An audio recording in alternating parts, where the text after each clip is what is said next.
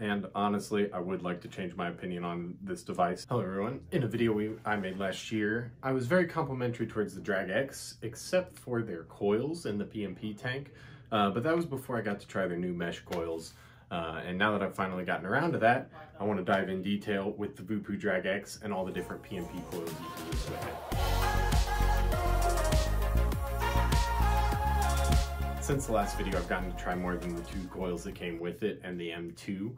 I've got to try the VM4, 5, and 6 now.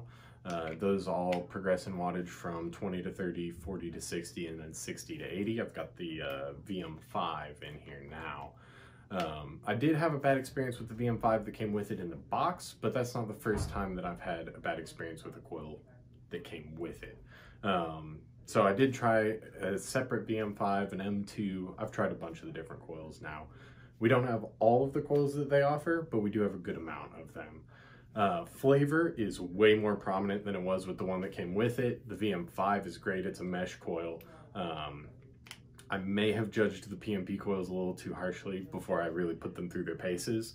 And since the previous video, with all these coil types, we thought we might break it down for you and make it a little easier for you to figure out which coil you want to use. So Voopoo has come out with 13 coils in total that will fit the PnP tanks.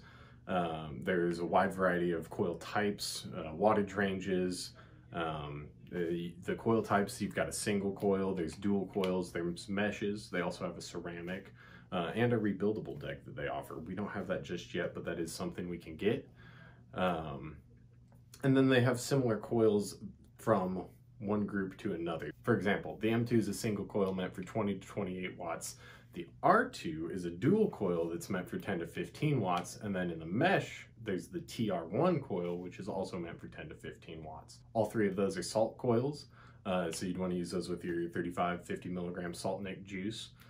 In store, we do try and keep a good selection of these coils. We may not have all of the PnP coil offerings, but we do have at least one from each wattage group. So we have at least one coil that you'll be able to use with your specific juice, whether that be salt, normally liquid, whichever route you prefer. This is a list of all the coils that we currently have in stock during the time of filming, at least.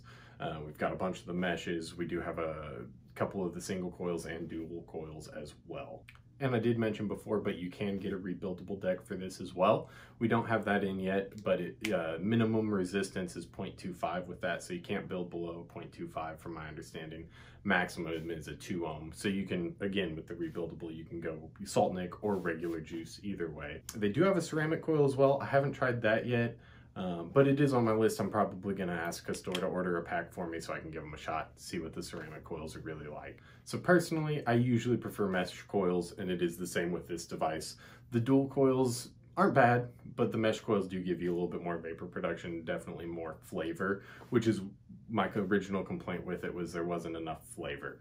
The mesh coils, the VM5 and the VM6 both, I really like the high wattage stuff, so being able to push that 60-80 watt limit, lots of flavor, lots of vapor production. Like I said, I like these coils a lot. When they first came out, it came with one of the VM5s, but I had a bad experience with it. At least the one that came with it in the box. This VM5 is treating me a lot better.